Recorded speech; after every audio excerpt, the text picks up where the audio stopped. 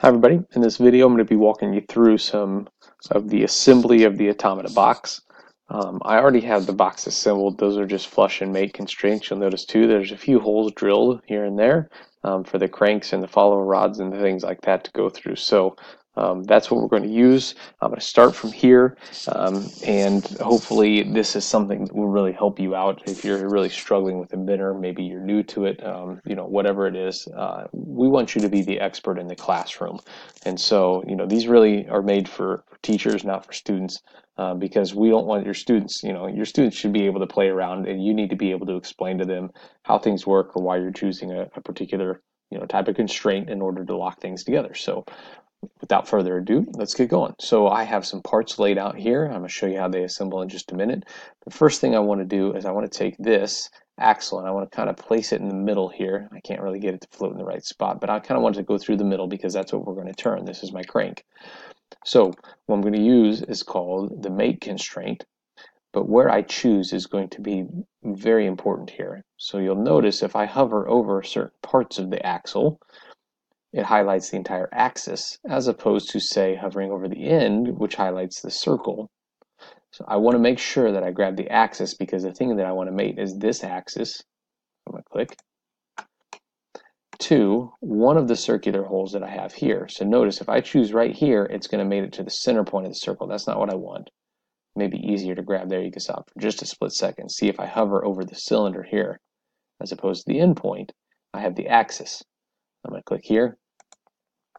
And now what we've done is we've made those axes together. I'm going to click OK, just show you what it looks like.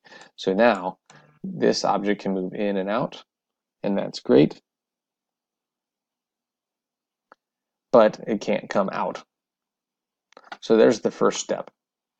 Next, we're going to take a couple of spacers. You can see them up here. We're going to place them on the ends, and we're going to use those in just a minute to try to lock things into place.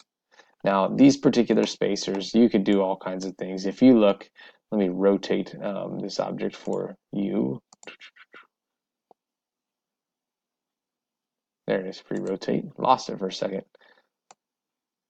You'll see that this is beveled on one side. It really doesn't matter if it looks like this. We're just trying to mimic something that we're going to shove on the end of this thing to keep it in place. Okay, so I'm going to take this, I'm going to lock it in into place with just another constraint. Same idea here.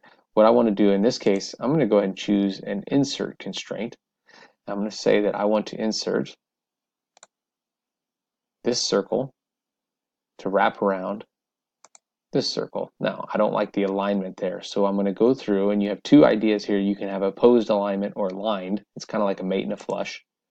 But if I change it to this surface, you'll notice then that the rod goes all the way through and then just kind of comes flush up at the end. I'm going to click OK. I know right now that it's embedded a little bit into that wood. That's okay. We'll talk about how to fix that in just a second. I'm going to flip around to the other side. We're going to do the same thing here. So I'm going to pull this out a little bit so I can see it. No, in fact, we're going to go a different route.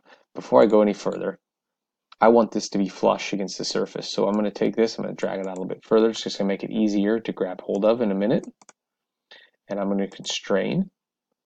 I'm going to mate this surface, which is the outer surface of the box, to the inner surface of my washer. There. I'm going to click OK, and let's see what it looks like. What I've just done is I've locked that thing in place. Now it can spin, if you see that. It can spin, hard to tell. There you go. It can spin in place, which is what we want it to do, but I can no longer pull that thing out of the box. It's locked into place. It's going to be pretty convenient.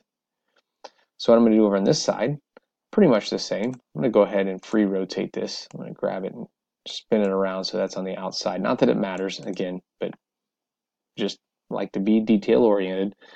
And this time, instead of doing the insert, see, the problem with insert is if I do insert, it's going to try to place it at the end of the dowel rod. And we have some other stuff that's going to go on this side. You'll see in a second why. So instead, I'm just going to do a mate constraint. I'm going to choose, make sure I get the axis. There you go.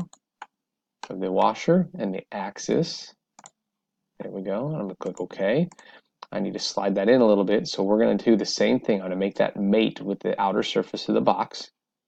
I'm going to pull this away just to make it easier to grab in a second. I'm going to constrain.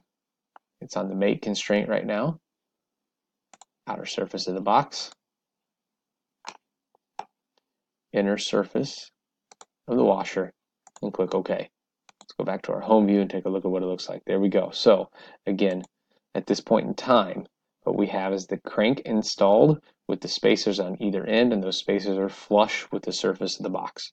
That's a good first video. It's about 5 minutes. I'm going to cut it off here, and when I come back, what I'll do is I'll show you how to take the crank on the outside, the hand crank, this eccentric cam, and this dowel rod, and we'll place those next to be on the outside here so we can turn things.